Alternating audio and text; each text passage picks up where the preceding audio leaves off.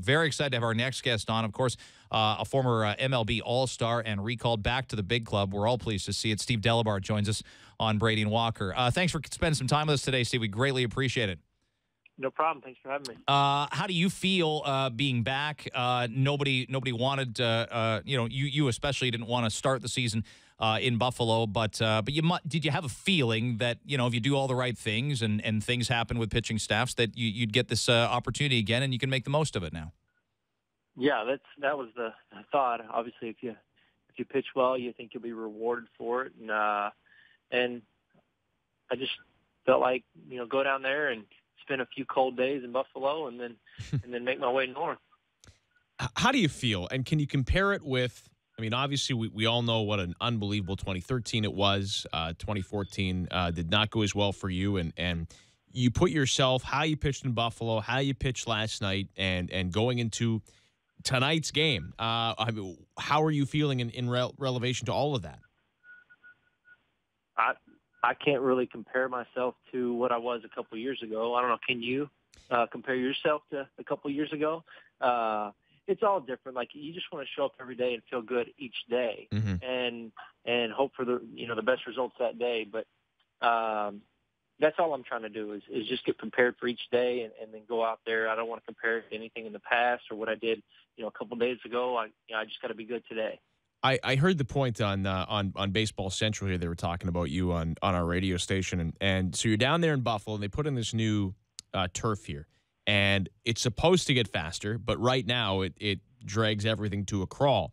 And they were saying, boy, you must be sitting down there in Buffalo watching the highlights and the ground balls here and salivating, because when you're your best and the ball's diving low and guys are driving into that turf, it would make a pitcher like you a better pitcher. You would think that it would aid the pitcher, and some of those balls here in the past that have been hit up the middle or hitting the gap, those balls are gonna skip through and be base hits or be extra base hits, and now they're slowing up and maybe cutting the runner off from getting that extra base or even getting a base hit in the infield. So it plays in the pitcher's favor, but pitchers still have to make their pitches, because once the ball flies over the infielders, it's still a base hit, and that ball is hit pretty hard in the gap is still a double. So pitchers still got to make quality pitches and try to get guys out. I was going to ask if you were worried about your fate with the organization when you didn't come up last September. I was surprised at it. Were you surprised at the same time you weren't coming up when the AAA season ended? I thought I could come back up. Their decision was to let me go home and get some rest, and it actually worked out pretty good, because my son was actually born on the last day of the Major League season, and I probably wouldn't have made it home on time if I would have been here. So it actually worked out okay, and then I did get a couple more weeks of rest. So looking back, it actually, I took full advantage of it. So how does this clubhouse feel? How did it feel in Dunedin? You knew what the urgency was like to win in 2013, and even when you and Brett went to the All Star game, you guys had been on a great run going into the All Star week, and then you didn't get the wins you needed in the next few weeks afterwards. And last year started so well, and we all know how it finished. How does it feel like it's a very much win at all costs atmosphere, that the team will look even that much more different in 2016 if playoffs aren't there? No, for each team that you play on, you have to try to win as many games as you can. And as far as every night is a must win, it's not that. It's you go out there and you compete and you try to get it done. So the other team's trying just as hard.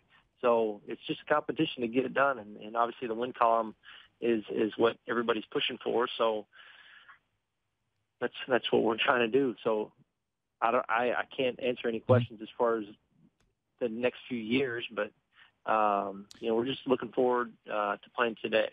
What does Russell Martin add? What did you notice in spring training? And he's obviously hitting the ball a ton right now too, which is great. And nobody was worried about his start. It's all about the end of things after 162 games. What's it mean to have him? Oh, he's a quality guy, not just on the field but off the field as well. I mean, he handles the staff.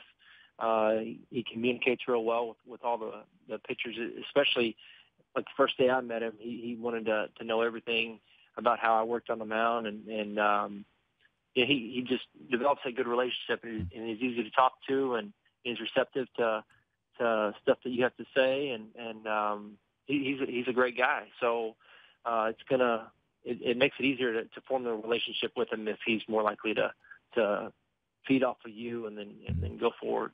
Steve Delabar, our guest. It was great to see you back on the bump last night. We wish you the best, and we hope it's for a long, long time. Thanks for doing this with us today. All right, thanks for having me. Or Steve Delabar. Pitched last night in the seventh inning, one walk in the one inning, and didn't surrender a hit.